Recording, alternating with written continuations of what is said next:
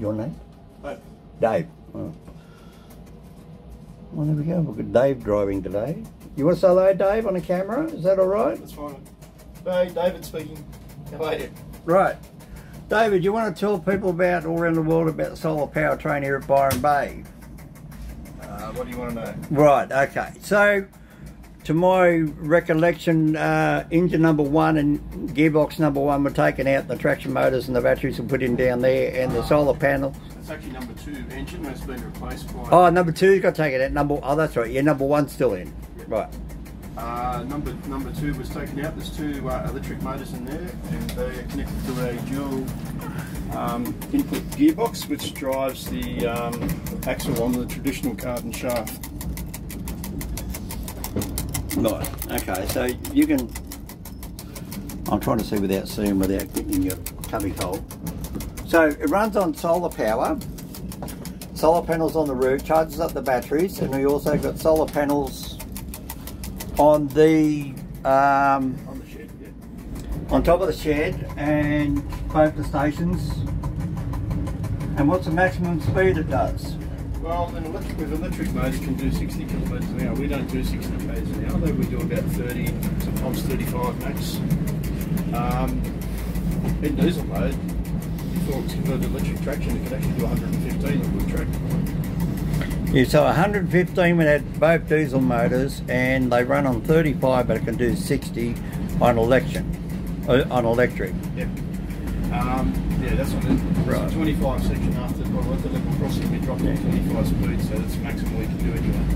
Right. Well, when I did this track survey up here in 2006, the majority of these sleepers here were all wood, and I noticed that you've done 1 in 1 of his steel sleepers with occasionally a timber sleeper, and the whole of Mullumbimby, when I inspected that there, a couple of months ago, I went up there and looked, that's all rotten wood. So, anyway, so yeah, when they installed these 3Ks with track, they actually installed... Is that alright? Yeah, that's fine. They actually installed a number of steel sleepers. Yeah, I also know that they took the points out of Byron Bay Station and put them up here to get into the shed, which is a... I can't confirm where the points came from. I'm not sure it was. No, because like, okay. See, poor Dave, he doesn't know. I'm the guy who does all the disused rubber line surveys throughout the state of New South Wales for the government, which is all good. Not bad. That's why Neil knows me, because when he was asking me when I was up here, and he said, oh, what are you doing? I said, I'm up here doing all the disused rubber lines. That's how far back he met me, before all this here was even built. I've got the photographs here of Byron Bay Railway building when it was still a green grass paddock. Yep. With the old level crossing. Anyway, just for a minute, now Dave, you're pushing a red button. Do you want to tell the people what that is? That's a vigilance control, so if I don't press that for 30 seconds, there'll be a light come on. 5 seconds after the light comes on, there's a buzzer comes on. If I don't respond to the buzzer, the brakes automatically come on. So it's actually called vigilance control. Right, so just for the noise of the train, so people can hear, I don't know if you can hear Dave on the audio, it's a vigilance control button, and if he, like now the yellow light come on, now if he doesn't push the red one, if I don't respond to that buzzer, the brakes will come on. That's right. And so that cycles every 30 seconds. Every 30 seconds. So that's a safety dead man switch, you might say, but electric style. It's an electric dead man switch, you might say. I've also got the dead man pedal here. With my that's your dead man pedal down there? Which to a non-railway person would look like an accelerator, but it's not. It's not. So what happens, see, if Dave has a heart attack and falls off the chair, his foot comes up there, and then it kills everything, and then the brakes come on, correct? Yes, certainly do. Yeah. So I'm not going to take my foot off now because the brakes will come on. That's right. But this is also, if I want to give my foot a rest, I can hold that handle down. Right. And let, take my foot off. Now, see, so he can take his foot off because he's holding down the brake handle. Right. Would you believe I actually drove this train 45 years ago? Whereabouts? Richmond and Newcastle. And the other end was at Richmond. And my father used to drive it. Okay. What's that, mate? There he is. Oop. Oh yeah, but anyway.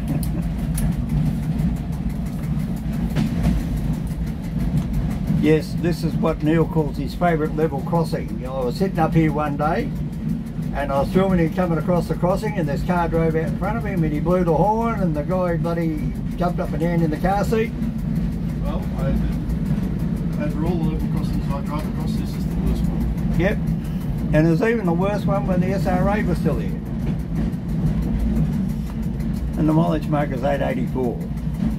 Actual fact, it's 883.500. Right. Oh, it's a police car. Hopefully not. It's actually 883.500 to the level crossing.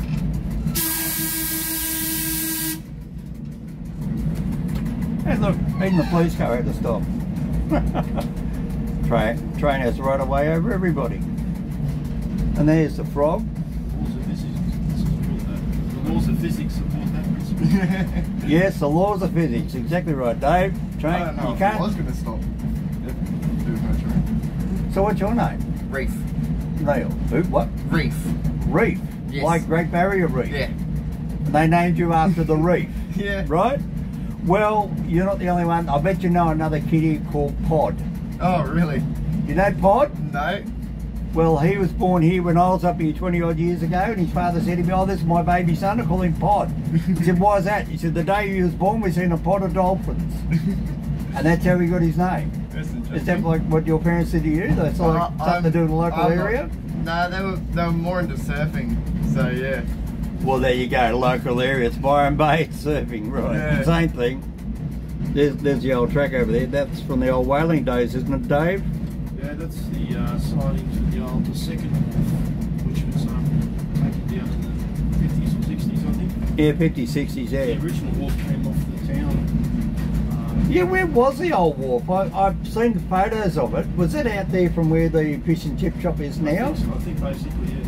Yeah, I thought that's where it was. That was the first wharf, and they moved the wharf, built another wharf down here, and that's that was the siding to that wharf. So the first wharf, if people want to have a look on Google Earth, they're going to have a look and see the, what's the name of the pub over there by the beach? Byron Bay Hotel? Sure.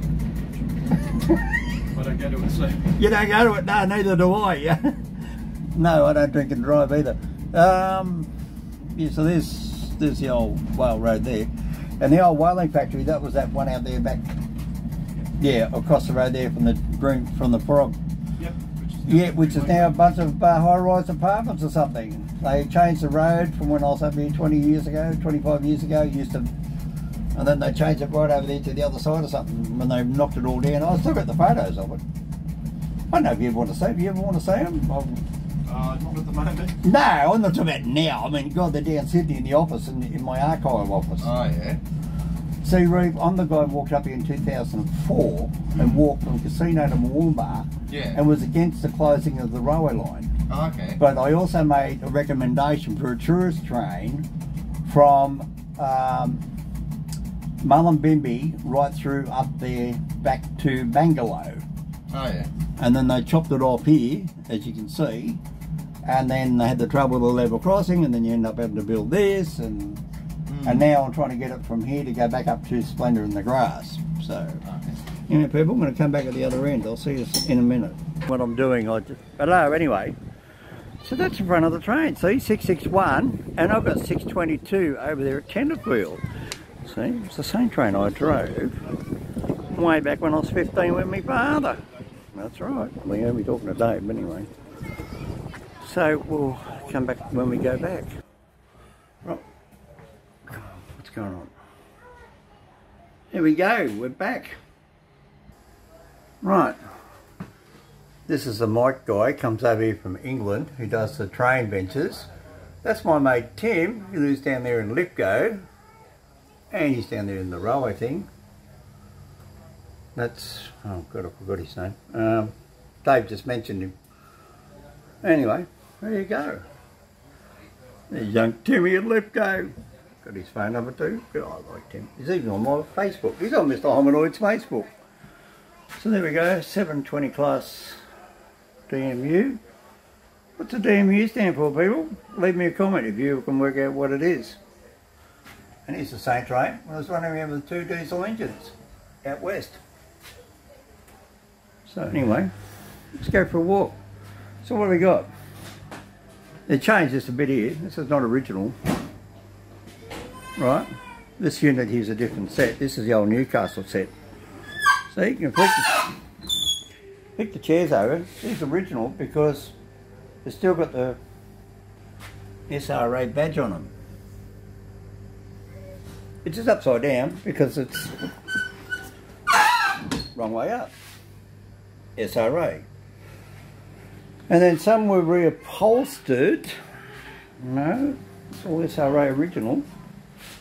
That's not original. That's original. So this unit here was out of Newcastle. So you can buy your little merchant devices. You can buy your badge.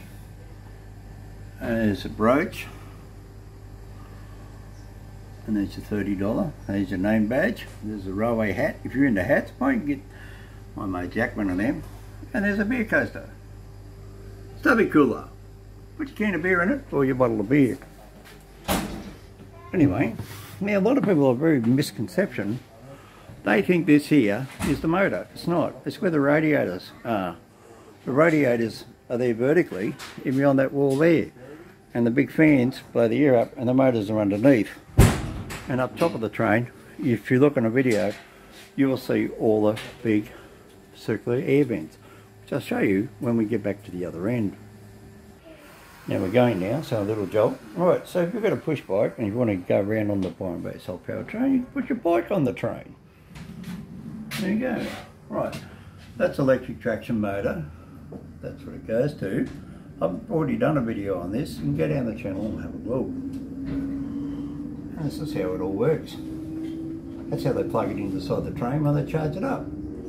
They also supply power back to the town grid. That's the solar panels on top of the train, and that's how we do it. I want to get up. I want to get up. Yeah. Anyway, there we go. Now, can you hear the traction motor? Let's have a listen.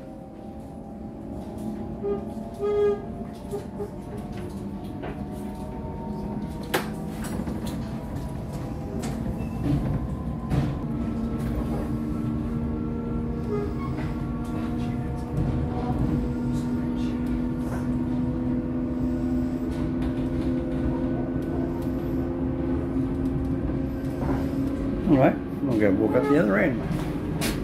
So you can still walk through. This is the old Richmond service. This is the one I used to be at Richmond. This is definitely the one I used to drive up there with my father. Some of the seats have been reupholstered. There's no SRA on them. That was all done over there at Lismore. I think they've done a pretty good job. They try to match the colours. Put in new flooring. Oh, here he comes. Go Reef. Go Reefy. We've got toilets on the train. I don't know. Dismal. And where's the original seat? There's the original blue. And there's the heater. Now how that works. Heats up there, that runs up there on gas, goes up there, and up in the front of the train is a gas bottle. Right, so here, the train has actually got awards from Newcastle. Can't really see, but I've already done it on the other video. It's an engineering award. Anyway, let's set up. Gonna watch. See? Now Reef, what are you doing all the paperwork, mate? What's that for? Oh, it's just to note how many people have been on and what merchandise, what tickets I'm selling, just to make it all easier at the end of the day. And how long have you been a... what do you call yourself? Passenger attendant, guard, yeah, that kind of thing. Yep. So you actually done your driver guard certificate? More or less, it's more a passenger attendant thing. The only safe working thing I do is give the right away. 1 sec. Clear on the right.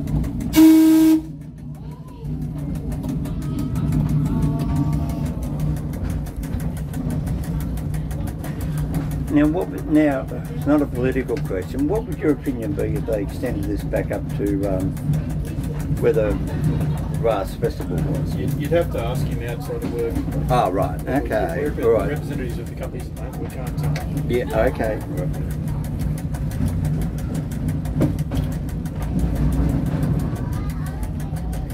How long did it take them to do all the tracks up, you reckon, from... Oh no, you weren't here, were you?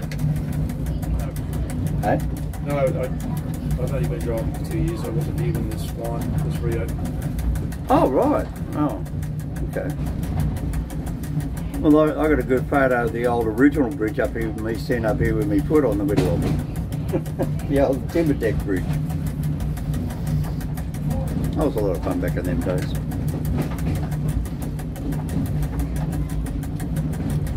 I think a lot of people expect this train to come up here, flying up here, doing 100 k's an hour. You know, they say, oh, it's a train, why doesn't it go faster? That's not the point, is it? No, it's a tourist train. The ride would be over too quickly. It'll be over in 1 minute. Yeah. Oh, blimey.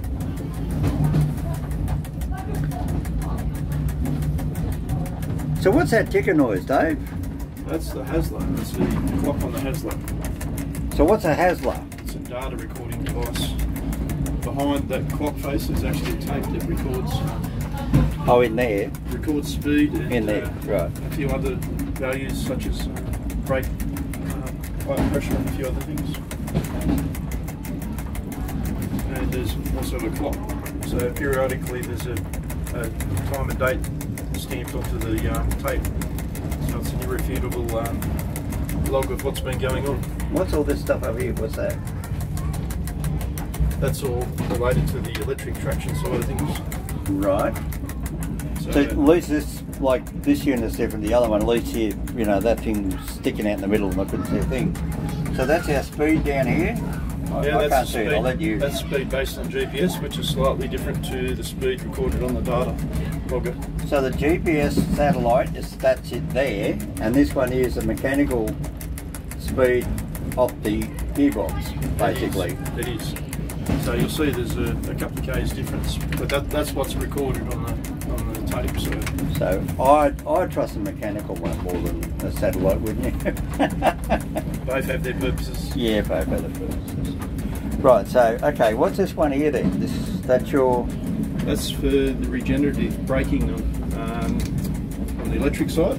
So regenerative braking, what would that mean? Like when you put the regenerative braking on, it draws power back from the traction motor back into the batteries? Basically the traction motors become generators and provide charge back into the batteries. And your handbrake, that's your brake there. That's like the traditional air brake. Yep, which is what you showed before. You can hold that down and that says your dead man's pedal down there. There's your horn on the up the top.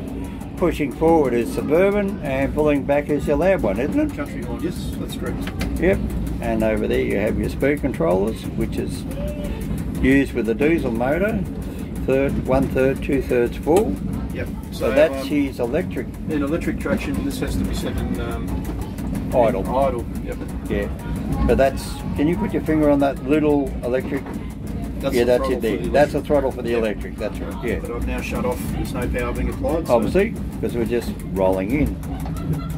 And I'm losing my camera again.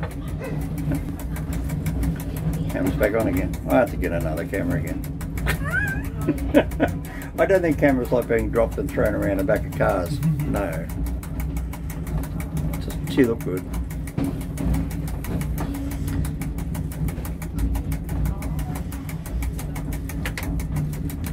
So you're the lucky one that gets out there and pulls the points lever for Dave if he's going home? What was that, sorry? You are the lucky one to pull the points lever. No, only safe working thing I do is give the right away. Oh. Yeah. Well, that's what I used to do. I used to do that safe working. Yeah.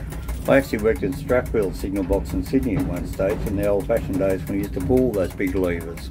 Oh, yeah. Yeah, it was about 60 levers we used to have. We used to have it was like a big jigsaw puzzle. Yeah. If you pull the wrong lever, you throw it up in the driver's face and you soon get a mouthful from the driver. Well, you slammed a bloody signal in me face for, mate. No, I'm bloody on the freight train, you know, so many carriages long, you know.